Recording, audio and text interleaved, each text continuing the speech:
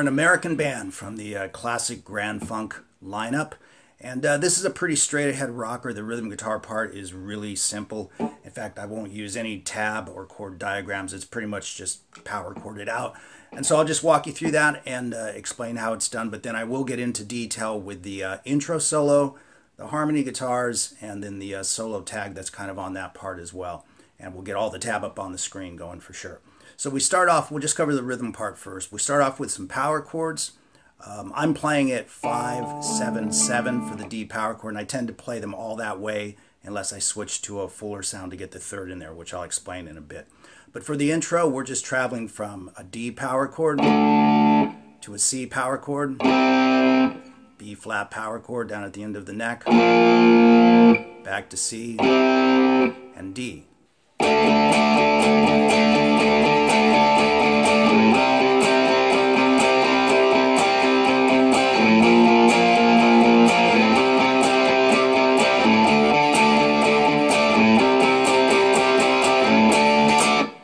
So as you can see, I'm just kind of pounding away on downstrokes, solid eighth notes. And then we get into the more syncopated part. And I've included the bass lick on guitar. A lot of people like to play that, so I've included it. But we're on the D power chord again, and we're playing...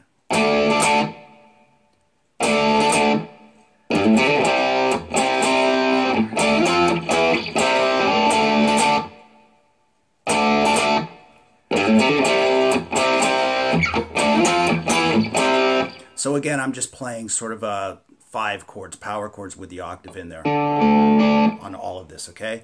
And I like to play that with a down, up, down stroke so that it sounds really slicing. And then this is a hammer-on lick, which you can kind of see on the tab there. And of course the bass actually plays that, but you know, I think most people like to include it on guitar because it's fun to play. And then you just land a power chord. And it's easier if you do it like that. I like to do it with all 3 fingers, but it's probably easier to catch the power chord off of the hammer-on, you know, if you just do it with 2 fingers and then add the pinky back in there.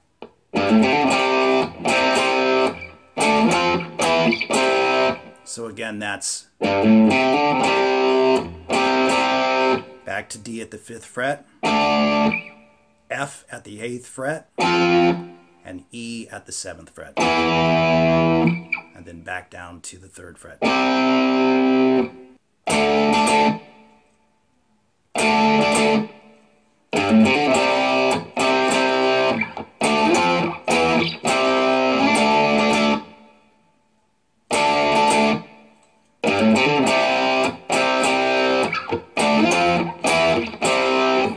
And so on and so forth. And then we move into the B section, the next section of it. And I like to widen out the chords a little bit here, kind of add the 3rd in there. You can kind of hear that there's more, obviously more than one guitar on the recording, and Mark Farner kind of throws in some subtle little ad-libs here and there, but you don't need to get too hung up on that. So what I'm doing here is I'm moving to a G chord, basically a power chord. You can power chord the whole thing if you want to, but I like to kind of add that 3rd in there a little bit, so I'm playing this. Again, all downstrokes.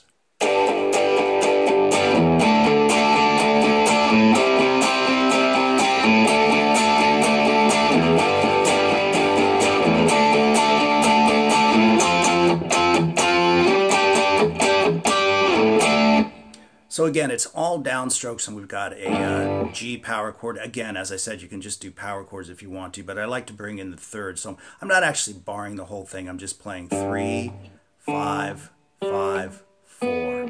3 on the 6th string, 5 on the 5th string, 5 on the 4th string, and 4 on the 3rd string. So make sure you're just kind of stroking those strings in the back. And then I move to a D. This is a bigger D chord, Jimmy Page style, so to speak. I've got 5 on the A string, and I'm barring 7, 7, and 7 right across the next 3 strings. Get a little bit bigger chord that way with the 3rd in there. And we'll talk about how he adds his pinky to the chorus a little bit later. So basically we're just going... Move it down to the 3rd fret. Back to the 5th fret.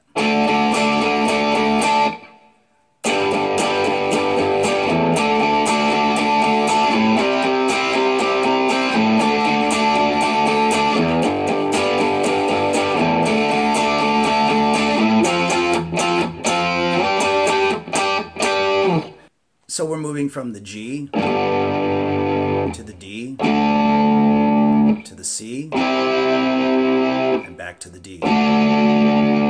G again,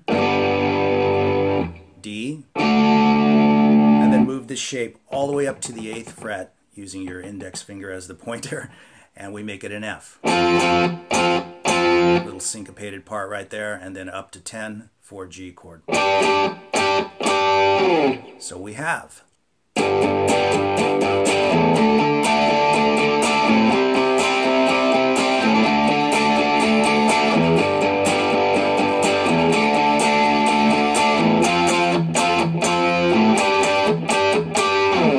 And as you can see from the performance video, sometimes I like to pop down and play the... In fact, I kind of layered it that way on the recording. So that's nice once in a while, just an F power chord. 1, 3, 3, and then 3, 5, 5. It's a little heavier sounding right there. And then we move into the chorus, which is pretty much like the intro, but I'm using the bigger chords with the 3rd in there, as opposed to just that. And if you listen carefully to the recording on headphones, you know, like I said, there's more than one guitar in this mix for sure.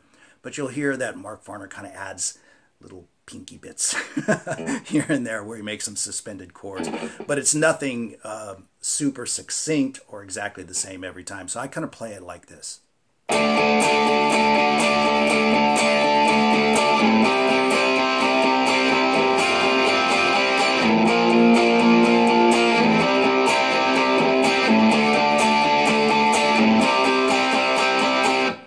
And you could even do that on the D chord if you wanted to, but in a nutshell, what I did was I'm just grinding away on the D chord.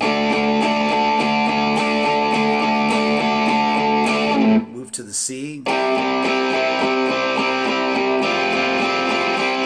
I'm adding my pinky to the 6th fret on the B string. And you don't have to play it exactly as I'm doing it or even as he does it, right? You can just kind of mix it up, like I said, however you want to. But it adds a little bit of color to it. And you can even do it on the D and the B flat if you wanted to.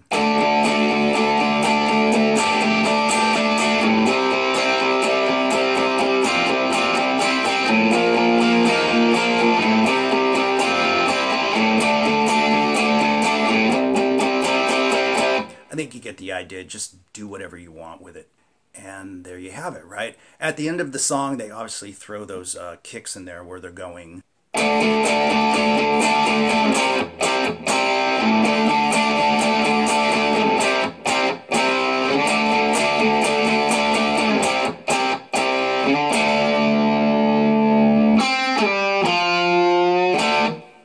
you'll hear that little lick right at the end there. That's the 5th fret on the G string. And then a quick slide from 7 to 5 on the D string. D string, 3rd fret, sort of a quarter bend, or close to a half, and then just ending on a D power chord, or you can play it up here if you want to, but I'm playing it 2nd fret on the G string and the open D string.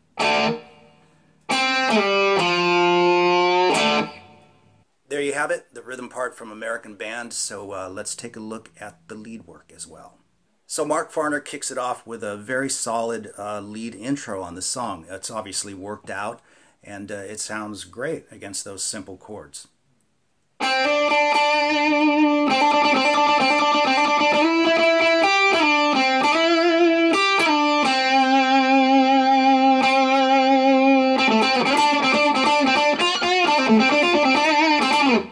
So let's slow that puppy down and figure it all out. Okay, so here's the tab on the screen. There's a lot of hammer-ons and a lot of alternate picking as well, but I think you'll be able to catch it if I play it slow enough.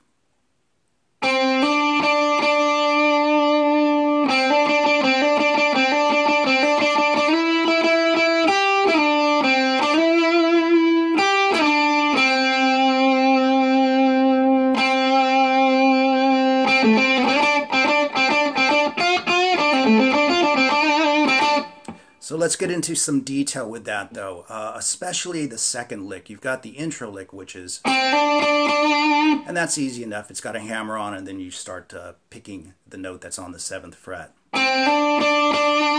But then he has this, and you can see I've divided it up for you 4 even times on the tablature so you can see it very clearly. But what you're doing is you're doing a hammer-on with a downstroke. And the way alternate picking works, at least effectively works, is that that hammer-on would technically be an upstroke of the pick if you were to pick it. So the next note that you do pick should be a downstroke. So you should be playing it down, down, up, down, down, up. And you should wind up on an upstroke, which sets you up to loop the lick around.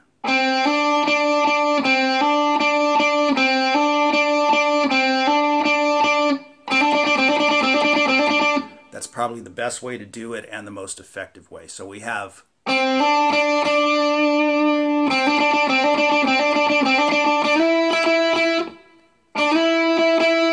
So I slice that with a downstroke again, and then up, down, up.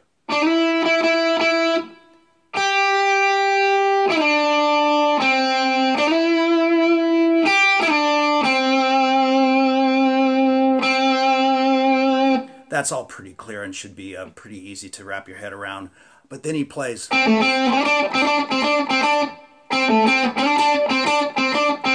So a good way to approach that, I start that with an upstroke. So again, you wind up with up, down, up, and then there's a very quick slide. And that should be down, up in your right hand. That kind of pattern where you're going up, down, up, down, up, down, up, down. And of course, you're going back and forth between the 5th and the 7th fret. Not to get too crazy about it, but it's really important in terms of playing it up to speed and making it sound nice and round the way he does. I've always gone into a lot of detail with picking technique with my students because it just seems like it helps out so much. So bear with me for a second.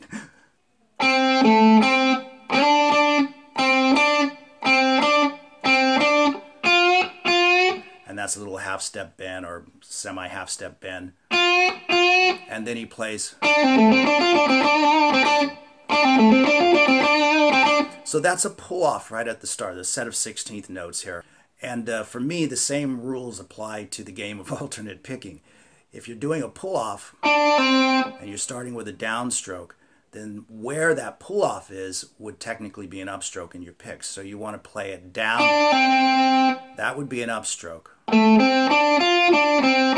So you would play from the 7th fret on the D string, the remainder of the lick, with down, up, down, up, down, up, etc.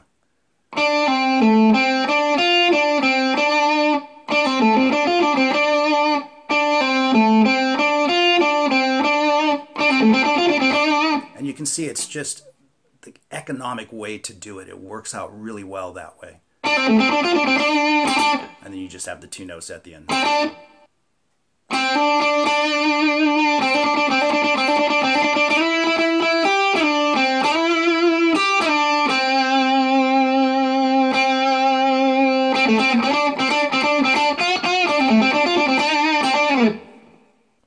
So let's move to the main solo in the middle. It starts out with dual guitars, 2-part harmony, and I consider the lower guitar to be guitar 1. It doesn't matter, you can flip them on their head if you want to. But that first guitar, guitar 1, is played like so.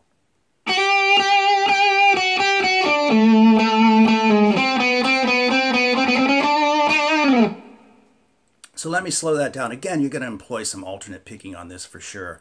And as far as fingering right across those strings that you just saw, just do what works best for you. You can use 1 finger and kind of roll it across the strings, or 2, whatever you want to do. I probably change it up from time to time when I play it. But let me play that one slow for you.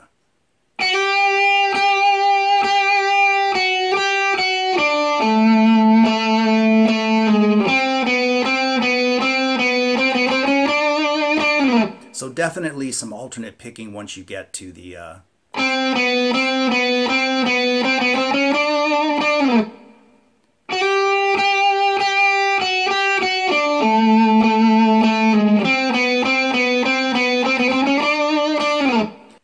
And then you've got the harmony guitar part on top, which is, of course, a harmony guitar part. And it's played like so.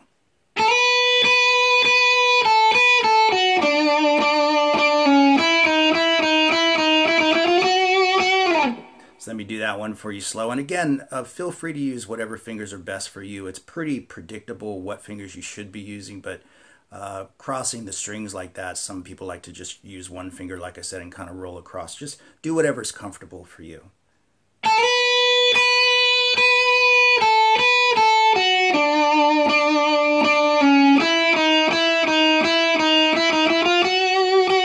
That's kind of the fingering I like to use for it.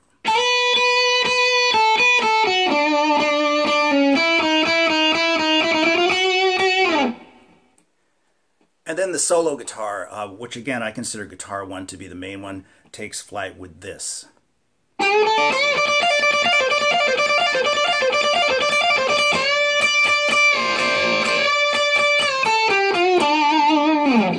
So let's talk about that. There's a little bit of a mystery, I think, surrounding that fast lick. So I'll talk about that very succinctly here, hopefully. But it starts off with a classic Chuck Berry style lick.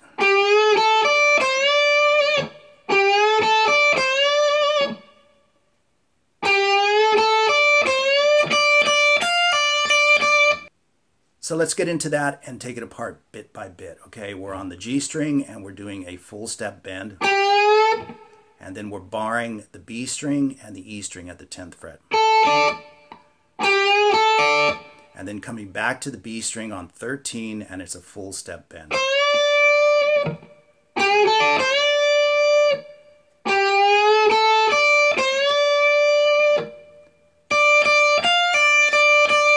So that's the 10th fret on the E string, and again, heavy dose of alternate picking here. And that's a pull off from 13 to 10. Again, alternate picking in the right hand.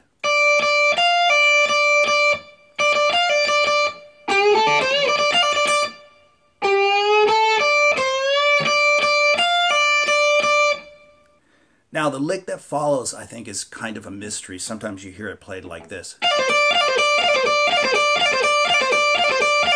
Or, you know, something like that. But if you listen very carefully, if you slow this recording down, it's actually a set of 5 notes, and he plays it like this.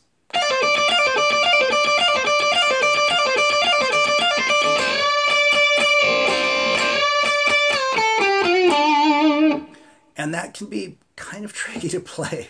I'm not sure how he ever came up with it, to be honest, but it can be pretty tricky to play. And he plays it 6 times in a row, and then he plays this.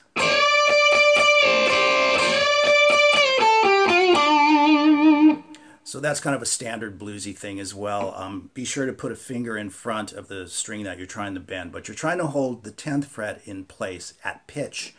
And of course, you're pushing the B string up a whole step. Once you get close to pitch or on pitch, it's supposed to sound a little bit nasty and grungy. Hold the pitch, strike again, hold the pitch, strike it again and release it, and then pick it again. And you want those 2 notes to just grunge together the way he does it. Do it again. 10th fret on the B string, 12 on G. Give it a bend on the 10th fret on the G string, and then park it on the 12th fret on the D string.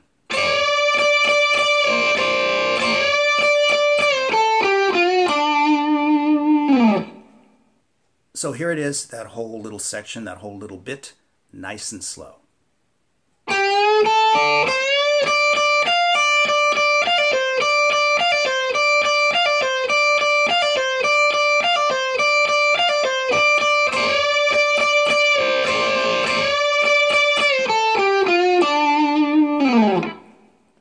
I think I played that lick 6 times.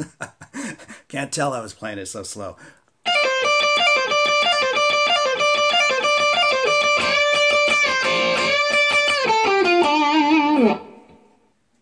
In any event, it is 6 times.